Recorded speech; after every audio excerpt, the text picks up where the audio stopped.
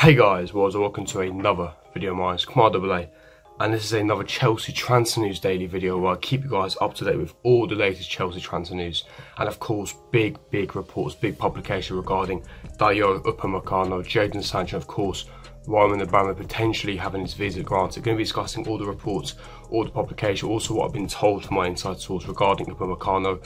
Going to be discussing my thoughts on the player, my thoughts on the reports, if it's legit, if it's just rumours, and would I think if it would be a good purchase in the upcoming January transfer window. But of course, if you do enjoy this video, don't forget to smash the like button, subscribe to my channel if you are new on here. Make sure you hit the bell notifications so far for every time I do upload. But without further ado, let's get straight into it. Of course, starting off with Upamecano, and the official news from the reports broke last night. Now, the first report publication to break it was, of course, Sports Bild, of course, a German publication, relatively reliable. Of course, we've known that Upamecano has been a long-term Arsenal target. Arsenal have been heavily interested in Upamecano. They had a bid rejected back in the summer. They've been really interested in him, and of course, we do know he has a release clause of 100 million euros, which has been reduced to 80 million euros. So if a club wants to sign him, then of course the release clause 80 million euros, according to the publication Sports Bild. Now, they're reporting that Chelsea have now been in contact and negotiations with Leipzig. They've been heavily interested in Upamecano and could potentially hijack a move and go above Arsenal to sign Upamecano. So when I questioned my source on this, he told me that the rumours and the actual interest is legit. We are officially interested in him. Of course, we know Nathan Ake has a long-term injury and he could be ruled out until February. So of course that kind of rules him out. But regarding Upamecano, Chelsea have been interested in him. Ball-playing centre-back, strong, physical, very similar to Azuma. But of course, another French centre-back with world-class potential. Centre-back that I would love at Chelsea. But before I give my thoughts, opinions, going further detail of what my source mentioned, when I questioned him, he said, so far what I know from inside regarding the board, basically RB Leipzig are willing to sell Upamecano in the January transfer window if the right amount of money comes, and it's looking likely the fee is around 40 million euros. So it's half of what Bild reporting. I trust my source because of course he's inside the club, he's more reliable. Of course, that is only a publication. 40 million euros is the rumoured fee for Upamecano, and the two clubs that of course are heavily interested are Chelsea and Arsenal. And of course, Leipzig would prefer to sell to Chelsea because Chelsea are willing to pay the 40 million euros up front, whereas Arsenal, of course, they have money, monetary problems, issues. They haven't got the required funds, and therefore, if they did sign up Upamecano, they would sign him in instalments. Leipzig prefer the cash up front, and Chelsea are willing to give the cash up front. Plus, on top, Upamecano would rather pick Chelsea over Arsenal because, of course, we are in a Champions League, we can secure Champions League football, we can offer him Champions League football, and also he's more convinced by Frank Lampard's project at Chelsea as well, which in my opinion is promising. It is honestly promising. That's what I was told regarding Upamecano. Given my thoughts and opinions on the player, for me, he's a terrific centre-back. He's honestly a tank. He's a fantastic centre-back. There's a reason why Leipzig are top of the Bundesliga, of course. You can look at Werner, all his goals scored. You can look at Leipzig as a collective team. However, they've conceded not too many goals this season. Of course, Konate and Upamecano in that centre-back partnership, that French beast mode. Fantastic. Of course, we have a lot of French players in the team that can help Upamecano gel and settle. And for me, he would be very good Premier League. He's got the physicality, he's strong, he's got the build and the physicality. He's a fantastic ball-playing centre-back, a commanding centre-back, a very young centre-back, so he hasn't got that too much experience. However, we have quite a few experience, maybe partner next to Azuma. Imagine him next to Azuma, two big black tanks that no one can get past. His reading of the game is phenomenal. Interceptions, aerial balls, very tall, 6'3" as well. An absolute solid centre-back, and definitely a fantastic buy, especially for the fee of 40 million euros, which is what my source told me. For me, I think that's an absolute bargain. I would love him for that price. For me, I think that he's much better than Ake, and he's a top quality centre-back, which will elevate Chelsea's next level.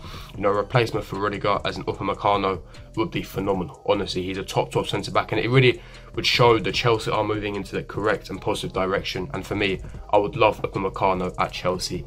But leave me your thoughts, opinions in the comment section below. Would you take Upamecano at Chelsea? And if you don't, again, leave me your thoughts, opinions in the comment section below. What other centre backs would you sign, or do you think there's other positions in the team that need upgrading, that take greater priority?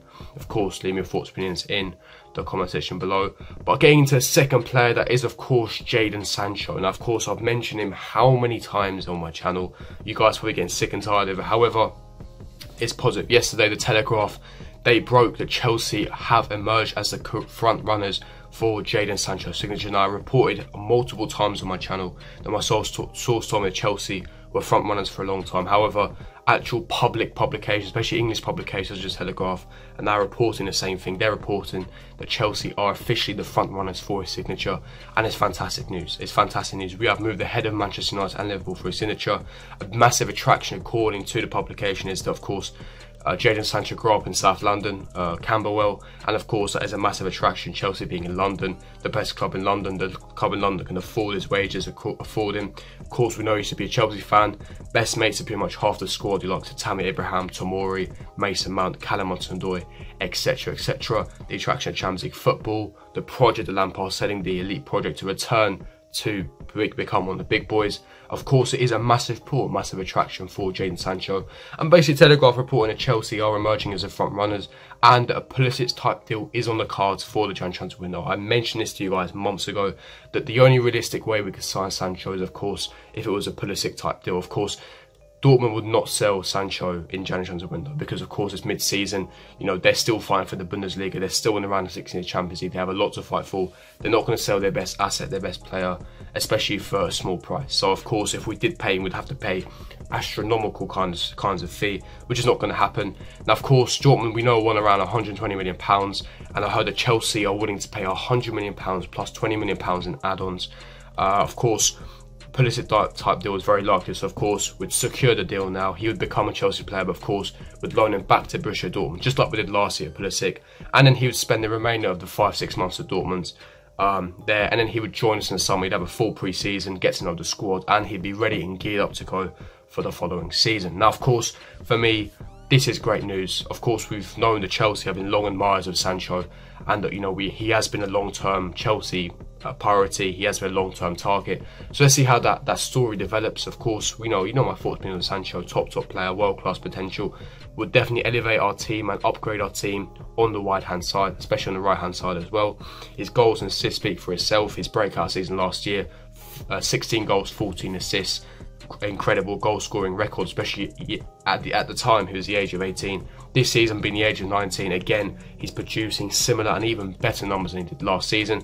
He's scoring against bigger teams as well. He's on his way to the top, and him and Sancho together are going to cause havoc in this team. So honestly, I'm looking forward to it. It's fantastic news. And yeah, hopefully we do secure Sancho in the January transfer window. But let's just see what happens on that one.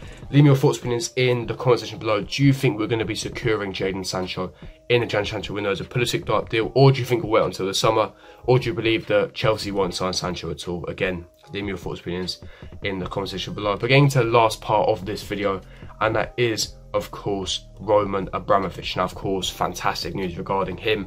Now, Care for a Youth, a reliable Twitter account a couple of days ago, reported that Roman Abramovich will potentially have his visa granted, and he will be able to enter the UK to do business negotiations, to be able to live and stay in the UK, just like he was able to do before. Of course, we know the political situation between Russia and the United Kingdom meant that Roman Abramovich was not allowed to enter the UK. His visa was stripped, and he could not make any investments into Chelsea. And of course, since that has happened, Chelsea have been on the decline. He hasn't had as much paying attention, as much interest, as much money injections. Of course, the stadium plans were halted as well. However, it's great news. We have our owner, our King Roman, our Roman Empire that generally loves Chelsea, and if he's able to be close to Chelsea, he's able to be more involved in the business negotiations, he's able to be involved more with the club, which means that it's positive news and good news for Chelsea fans, good news for us, because it means that, you know, we could finally be heading into a correct, good direction.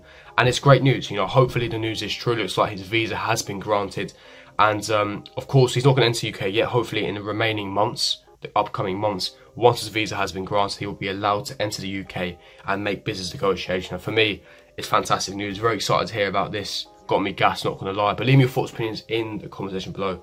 Are you happy that Roman Abramovich has his visa granted and he's allowed to enter the UK? Yeah. But going to wrap up the Chelsea Transfer News Daily video there, guys. If you did enjoy this video, don't forget to smash the like button, subscribe to my channel if you are new on here. Make sure you hit the bell notification for every time I do upload, and I'll see you guys 4 minutes video. Peace.